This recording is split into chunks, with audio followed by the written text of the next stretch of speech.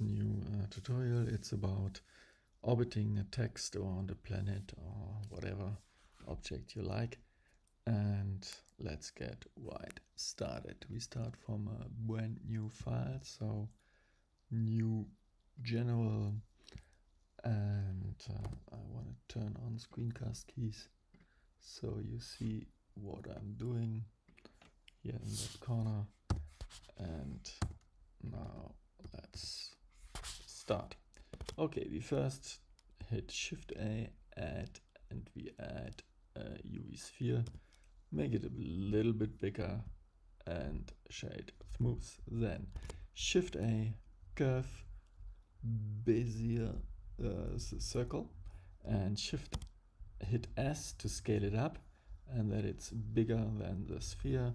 Then we rotate it on the x-axis to make it a little bit cooler. Then we add Shift A, we add text. We should hit Tab and we enter text. So, example given, some cool text.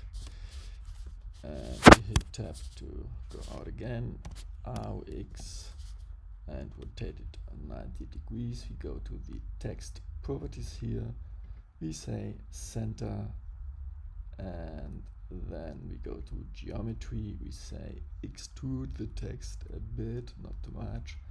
Then we make it a little bit bigger maybe, so we go to font and choose a little bit bigger size.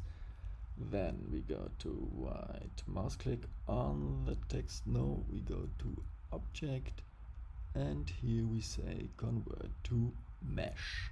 Now we have mesh, we can add a modifier on it, and we add a modifier which is called curve. Curve object is our basic curve, and watch this. We have this text wrapping around and looks like it's wrong-sided, so we just move the x-axis. Does not help.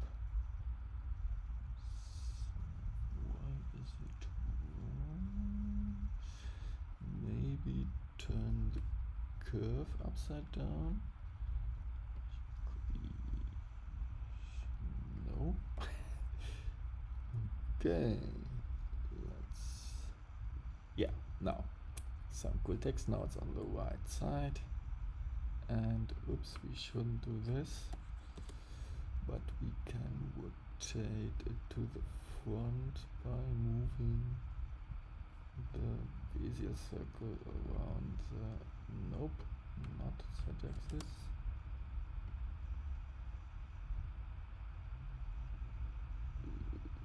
Okay, as you can see, we can, no, that's wrong.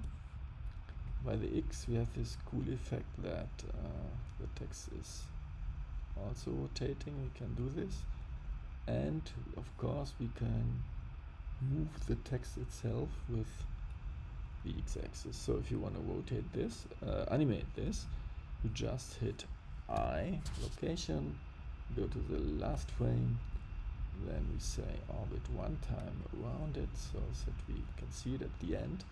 So I, location, and if you now play back, you see you have a cool orbiting text.